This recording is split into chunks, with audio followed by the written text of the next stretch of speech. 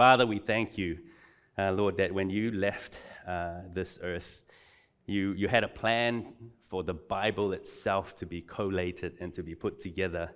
Because when you left, the Bible wasn't complete yet. But the canon of the Bible, through the inspiration of the Holy Spirit, was put together over time, and the canon of the Bible is complete. We have the full Bible, and the Bible itself gives us so much that we need to know in terms of building our relationship with you, our connection with you, and we consider it such a privilege to be able to come together as a people to learn about what you would want us to know, to learn about your heart for those that don't yet know you, to learn about the commandments you've given us to be able to help others come into a relationship with you. So as we learn the word today from the book of Acts, Lord, would you just speak to us individually? May I step out of the way. May the Holy Spirit use me as an instrument to share, and may your Holy Spirit speak to individual hearts as to what you want them to take away. In Jesus' name, everybody said. So if you are a Netflix watcher, you'd be binge-watching series. This is Season 3 of Dirty Streets, Episode 2. So we're walking through or journeying through the book of Acts. And I've got the privilege of covering Acts chapter 5, verse, 19 to 39. So I want to focus in and zone in like a magnifying glass on a subsection of that entire passage. But before I do that, I want to set the tone and just to, I guess, bring this all up to speed. So if you've not caught the last few sermons, that's okay. If you're not familiar with the Bible, that's okay as well. So the book of Acts was set in a time round about a couple of years after a man called Jesus, a Jewish man, lived on this earth for over 30 years. And he made a claim that he is the Messiah or the Savior, the one that the Jewish culture, the Jewish people had been waiting hundreds of years for. He made this claim, and obviously at the time, the Jewish people would refer to their scriptures and go, is this the man? Right? And I would say that at the time, there were other pretenders that claimed also to be the Messiah. But the thing was that Jesus said that he would be crucified, he would die, and 3 days later he would rise again. And indeed, he did. He was crucified, murdered, he was buried, and 3 days later he rose again.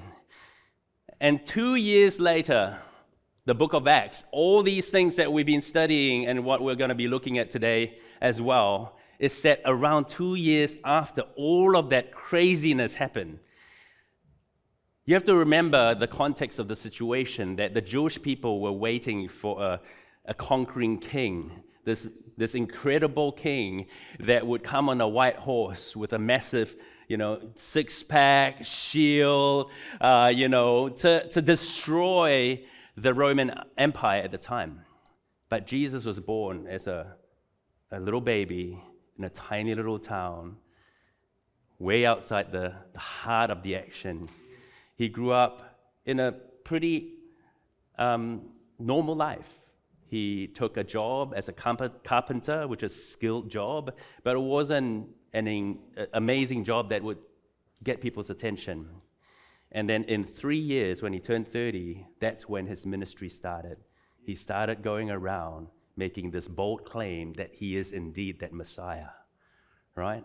So the Jewish people, the leaders, the ruling councils at the time, you can imagine these people would be very skeptical. There were hundreds of years of traditions that had been built up for the Jewish people to do all of these things, to bring sacrifices, to go to a temple, to have all these practices. And then Jesus comes and goes, my life replaces all of this. My death, burial, and resurrection replaces all of this. He brings a new law.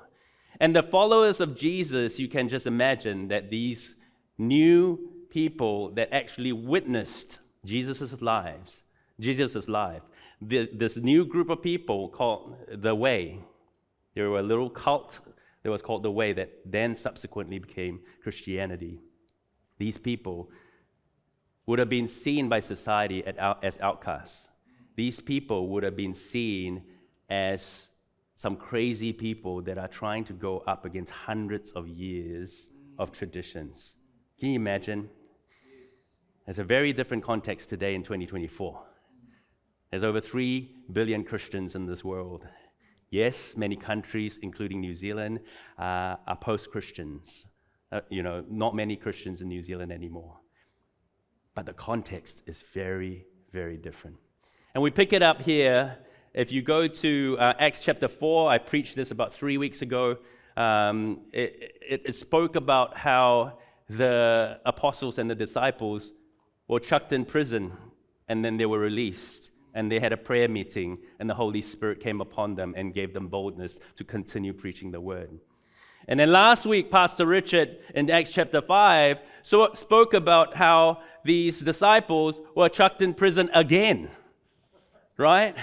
So remember the context. This is a very fledgling crew of people that are claiming some incredible thing that no one in society predicted. And most people in the society didn't believe. And then again, a miracle happened, right, Pastor Richard? Like, imagine if you are the ruling council, right? For the nth time, you put these people in prison. And you tell them, do not preach. Do not spread this craziness.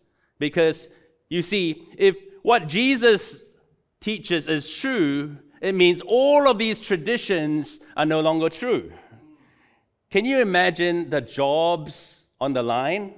These religious leaders. Can you imagine the redundancies? Oh, I said the word. Right? And it wouldn't have been due to an economic crisis. This would be a religious crisis in Jerusalem.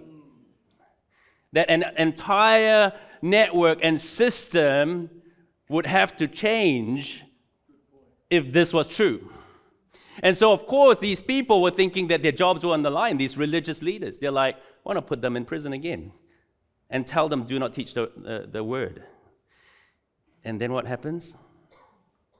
The next day, Pastor Richard, they're back in the marketplace talking about the gospel. They're like, how on earth do these people, we can't keep them in. And then we pick up today's scripture in Acts chapter 5, verse 26. And let me read this to you. Then the captain with the officers went and brought them. Right? So they went to the temple courts and brought them back in. But not by force, for they were afraid of being stoned by the people. So this ruling council, this people with power, they are now afraid. Why were they afraid of this little fledgling crew, this minority? Why? Because they could see that there's power in this new fledgling religion called the Way. Because they were afraid that there would be mass sort of riots. Because the people are starting to believe that this is true. Not just these few people, but, like in the early parts of Acts, it talks about how the Apostle Peter preached and 5,000 people gave their lives. So in the context of society, it wasn't a very little group, but it wasn't a massive group. And when they had brought them, they set them before the council, and the high priest questioned them, saying, we strictly charge you not to teach in this name, yet here you have filled Jerusalem with your teaching, and you intend to bring this man's blood upon us? But Peter and the apostles answered, we must obey God rather than man. Love it. The God of our fathers raised Jesus, whom you killed by hanging on the tree. God exalted him to the right hand as leader and savior to give repentance to Israel and forgiveness of sin. And we, everyone say we are witnesses to these things. And so is the Holy Spirit, whom God has given to those who obey him. Reading on, verse 33. When they heard this, they were enraged and wanted to kill them. But a Pharisee in the council named Gamaliel, great baby name if you're looking for a baby name. Gamaliel was actually one of the most famous and respected teachers, a Pharisee, that the Apostle Paul, who was then Saul, was a student of Gamaliel before he became Paul. That's the context. So Gamaliel, a teacher of the law, held in honor by all the people, stood up, right, in the council. So the apostles were away, and these are just in-house meetings. This is one of the Tuesday staff meetings, Pastor Richard, right? Okay, slightly different, but... And he said to the men of Israel, take care what you are about to do with these men, Gamaliel says to the leaders. For before these days, Theudas rose up, claiming to be somebody, and a number of men, about 400, joined him. He was killed, and all those who followed him were dispersed and came to nothing. After him, Judas the Galilean rose up in the days of the census and drew away some of the people after him. He, too, perished, and all who followed him were scattered. So in this present case, I tell you, keep away from these men and let them alone. For if this plan or this undertaking is of man, it will fail. Remember, Gamaliel, very respected leader, he's telling the rest of his fellow leaders this. But if it is of God, you will not be able to overthrow them. You might even be found opposing God. So they took his advice. I love that part in the scripture earlier. It says, and we are witnesses to these things. It reminds me of a song by Brooke Fraser, who's now Brooke Lidgetwood. She's got, her secular brand, Brooke Fraser, and the worship brand, Brooke Lidgetwood. And in 2005, she wrote a song called Albertine. It became an album. And this song was inspired when she went on a mission trip to Rwanda, and she met a little girl called Albertine, and she wrote the song about her. And I want to read some of these words from the song. It says, now that I've seen, I am responsible. Faith without deeds is dead. Now that I've held you in my own arms, I cannot let you go.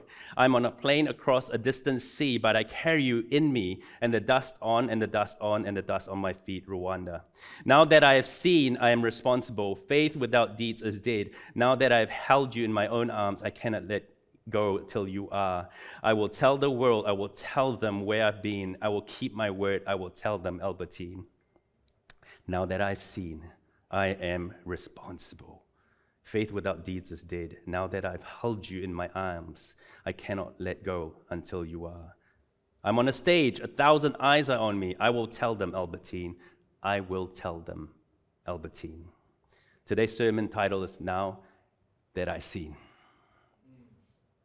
I want to highlight a few scriptures here, right, in that passage. Firstly, this part where the council was speaking to Peter and the apostles, and they said, we strictly charge you not to teach in this name, yet you have filled Jerusalem with your teaching. Can you imagine?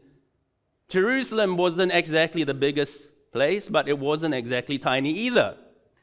In a couple of years, they have filled this entire place with the teaching that opposes the mainstream culture and teaching. Can you believe this? I don't know what the equivalent is in Auckland in New Zealand in 2024. But whatever the mainstream predominant worldview in Auckland, New Zealand 2024 today, imagine someone teaching something completely opposing that. And it fills the entire city of Auckland in a couple of years. That is not something that humans can do.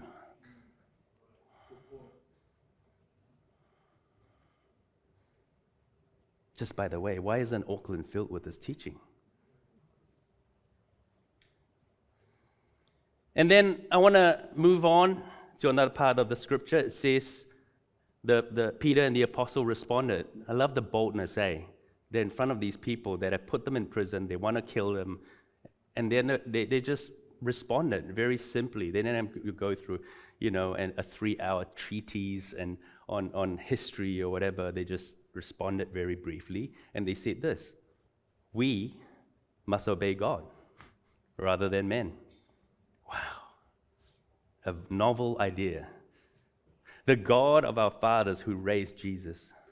And we, now that we have seen, and we are witnesses to these things, and so is the Holy Spirit, whom God has given to those who obey him. Remember Acts chapter 4 that I preached about 3 weeks ago when they were having a prayer meeting?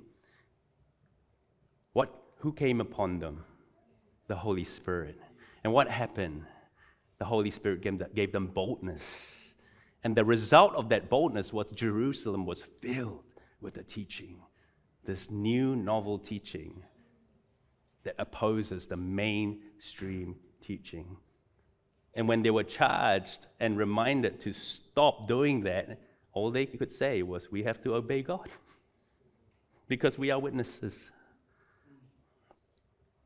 You know, I'm a foodie. Any foodies in the house? You know, Pastor Richard and I are very different on this. I travel for food. He thinks that's a waste of money. You know, he would travel for the tennis, you know, all that. But I'm a foodie, right? So let's bring up that next slide. Yeah. This is not a promotional activity. I'm not getting any commission from this burger store. But Rita brought me to this Korean chicken place, I don't know, about a year ago. And I can tell you it was close to life-changing. It was very, very good. And then I went to work on a Tuesday, staff meeting. It was a shared lunch. And then lo and behold, my friend Abby Mendoza orders the same chicken from Ziggle. And I must say that she is indeed the most vocal evangelist for Ziggle. And then I suddenly noticed, you know, when you start looking for something, you start noticing it everywhere, right? And then I saw it on the work fridge on level 3. If you ever want to go visit, you can see. Is it still there? On the fridge, there's a Ziggle pamphlet. Like, this thing is everywhere. I must say that after a few months, I am now a full Ziggle convert. Did someone preach the gospel of Ziggle to me? What did Rita do? What did Abby do? Did we have a session,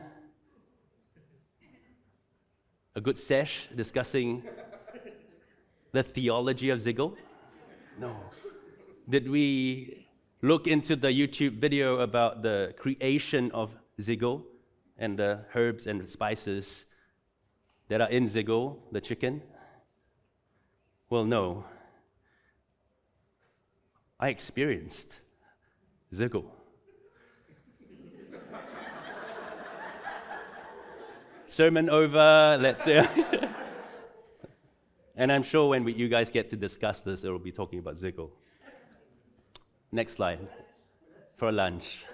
Yeah, there's a Ziggle on K Road and one in Mount Eden and one outside. Anyway. I love this verse. Oh, taste and see that the Lord is good. Blessed is the man who takes refuge in him. You know, I've often, you know, being a foodie, when I read this verse, it invokes certain emotions in me, right? When I see the word taste. And like, so often when we come to faith and religion and so forth, we're like, you know, there's one way of we have to study, we have to, yes, all of those are important and depends on how you're wired. But you see, the thing about tasting and seeing, it means that people from different cultures and different walks of life have taste buds, right? And all of them have slightly different taste buds. Now, the only way you would experience and encounter and know what a certain food tastes like is to try it. It may not be in line with your taste buds, and that's okay. There's different types and brands of K-chicken. But you have to taste it. You can't hear someone else tell you about Ziggle. You can't have a conversation about Ziggle. You can't go to conferences about Ziggle. You can't hear podcasts about Ziggle and then never taste Ziggle. Yes. I'm with you. Ooh. Taste and see. I love it. It talks about the senses. When we experience Jesus, it's all of our senses. When you worship God, when you experience like the butterflies in your tummy, when you read the scripture and it clicks and you're like, man. But if you don't,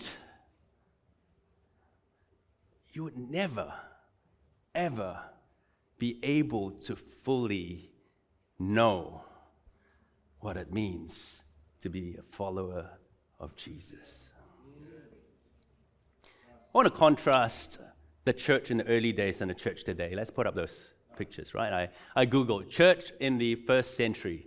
And I came up with pictures like this, right? A marketplace, like a room with a bunch of old men with beards, looking like they're eating some stuff. You've got the bottom picture there, some older people with some kids sitting around.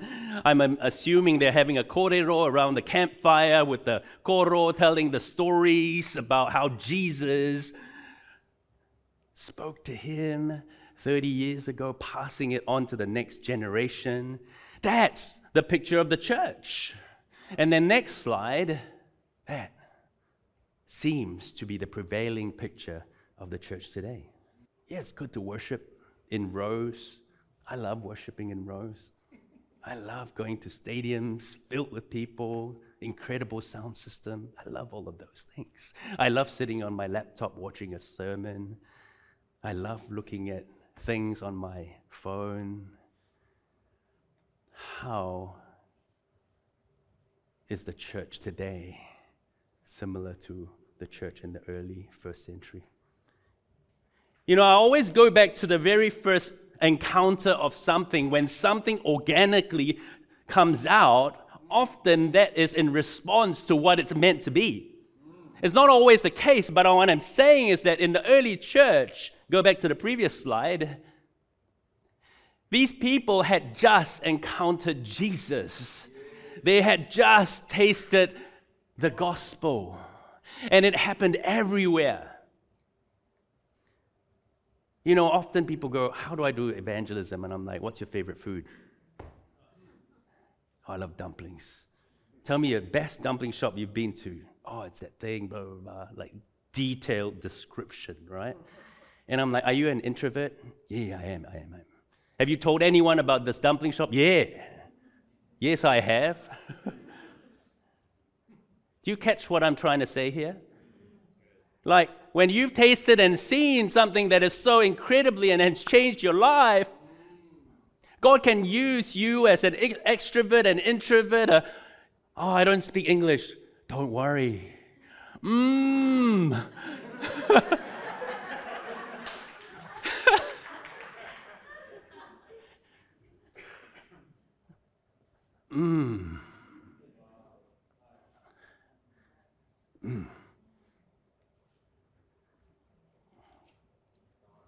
You see, I want to kind of close with a couple of these points. Next slide, back to that one. I want to highlight here that when the apostles, right? So Peter standing up there, and there's a couple of his homies at the back, and then a whole group of them outside waiting. His response always starts with, we must obey God rather than men, and we are witnesses to these things. I've read this before, but it's only just stood out to me this week as I was preparing. You see, they tasted and saw all of these things in community. See, today's society, this modern society that we're in, is so isolated. We sit in rows, and we look at the back of people's heads. We come to an incredible worship service, and we go home. You see, in this church, that's why we prioritize connect groups. That's why we say that we're not just a church with connect groups, we're a church of connect groups. And if you can't come to a church service because we only have one service, then find yourself in a small group somewhere. We've got small groups everywhere. Because where there's a gathering of God's people, where there's a devotion to God's word and unpacking of God's word, and for sure if there's food, and there's worship, and there's generosity, and there's love, that is what ecclesia looks like. That's what the church is meant to be. If you think that coming to church, sitting in rows once a week is your, I've done my duty, so I'm sorry. You're getting the crumbs. And that's, if someone goes to church every week and that's all they do, in New Zealand, that's considered a committed Christian. You know, a committed Christian in New Zealand is someone that goes to church once a month. Not only are they getting the crumbs, they're getting the dust. How did we get here? How did we get from a group of people that were willing to die? They were willing to die. What are we eating and tasting today, my friends? We have the Bible, the same Bible. The Bible that was intended for us to take until Jesus comes again, to read, to learn. We have the same Holy Spirit that filled these people with boldness in the face of death. What has happened? What has happened? I don't know what the solution is. But you know, friends, I want to encourage us that the fact that you're here means that majority of you are committed Christians. Is this enough for you? You know? Yes, by all means, go to disciple makers and learn the techniques of how to share your faith. But do you think you will share your faith if you don't taste and see over and over and over and over again? I don't know how your taste buds look like or feel like. I don't know what you need specifically. But you know, in today's society, there is way more resources than you could properly shake a stick at. You know, there's just no excuse. My question to you and I is that are we willing to obey? Are we hungry enough to taste?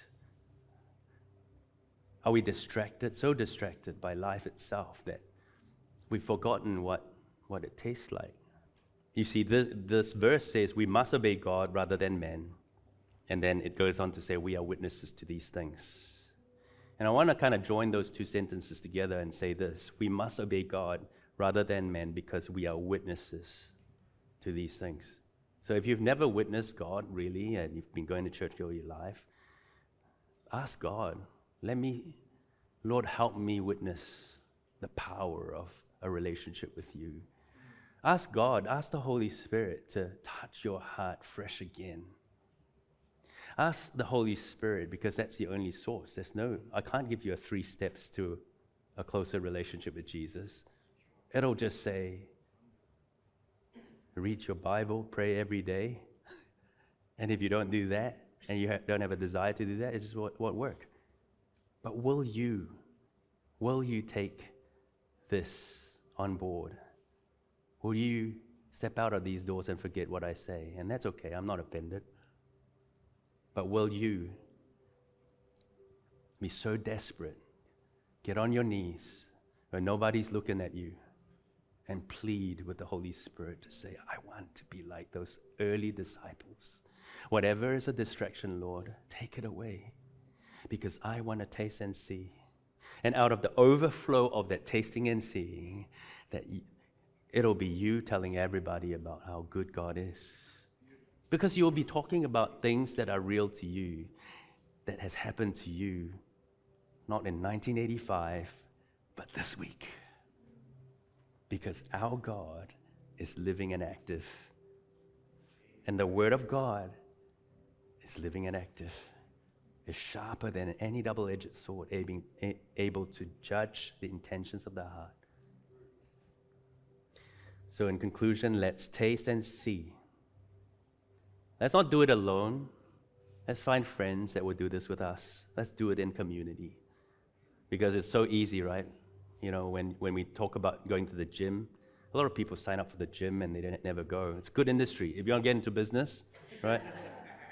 But then when you think about something like CrossFit, you know, the CrossFit. When you think about CrossFit, why is it so thriving? Because people do it in community. 5 a.m. Who wakes up at 5 a.m. and gets all sweaty? Oh, bro, I'm waiting for you. They're doing it in community. They're keeping each other accountable. Let's taste and see in community, and let's fill our society with the gospel. That we would be accused again. We've told you to stop teaching this, but you have filled Auckland with this teaching. May that happen in yours and my lifetime. Same human beings, 2 eyes, 2 ears, 1 nose, and a mouth. Same Holy Spirit. What's the difference? It'll happen again. I'm convinced. Please, Lord. So now that I've seen and tasted together, let's close our eyes for a moment of focus and privacy, and I want to pray for a couple of groups of people, and then we'll have a time of discussion. Let's give each other some time of privacy to process this. Let's have a think about what we've heard and what God is saying to us right now. Thank you, Lord.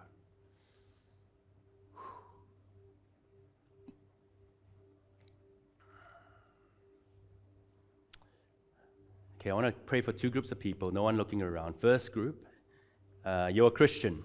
You've been a Christian for a while, and things seem a little bit dry. You've lost your passion. You've lost the spark. And something today you've heard has made you think, man, I need the Holy Spirit's help. I want to pray for you. If that's you, on a count of 3, would you gently raise your hand so that I know who I'm praying for? 1, 2, 3. Yep, a couple of people. Great. A couple of people. Most of you are passionate, on fire for Jesus. I love it. Lord, these hands, these people that have put their hands up, Lord, I pray for them, Lord. Lord, they're saying that they want to taste and see like the early disciples. They want to be able to be overflowing with compassion for others because they've received compassion from you.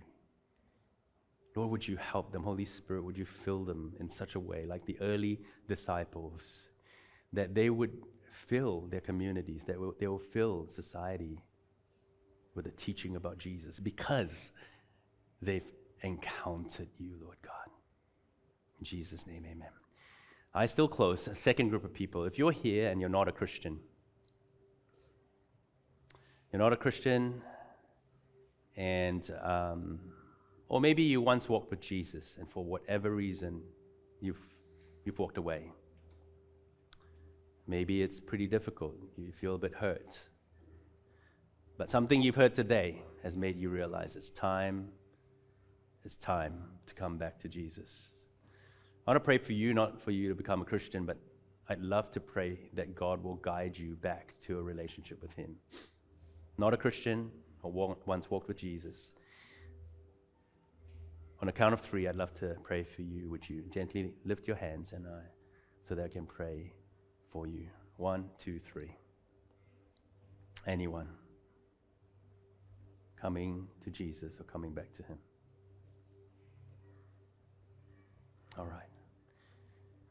Heavenly Father, I thank you for your word. Thank you for the Bible. I thank you for this passage, Lord, as we take some time to discuss the word of God. Would you help us to share openly, to be encouraging to each other as we taste and see in community. In Jesus' mighty name, amen.